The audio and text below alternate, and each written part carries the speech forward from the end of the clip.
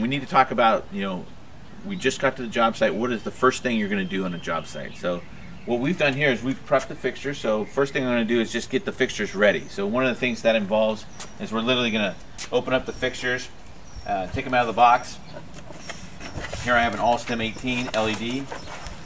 So the fixture you can see here, it's ready to go. What's nice about the All-Stem 18 is we've actually done lots of little things, like we've added the little plastic cover on the top, the rubber top. So what that allows you to do now, this is by design, you can actually take this off.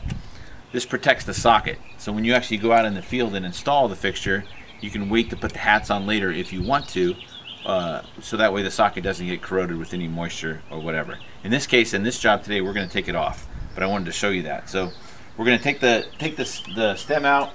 We're going to prep the fixture, so we're going to remove all of the plastic wrapping and the plastic protection here, so the fixture's ready to go, and just get them ready. So that's what we've done here. I've got my lamp here. I'll go ahead and put that into the socket.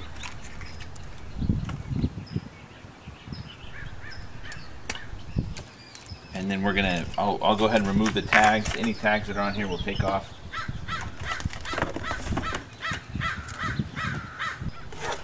And then here's the AL100 hat that's gonna go on the area light. So I'm just gonna remove that. You'll notice the polycarbonate lens inside. There's going to be two gaskets, one on each side. These are just a compression fit. So you just take the gasket out. We're going to force fit it into the top of the hat here.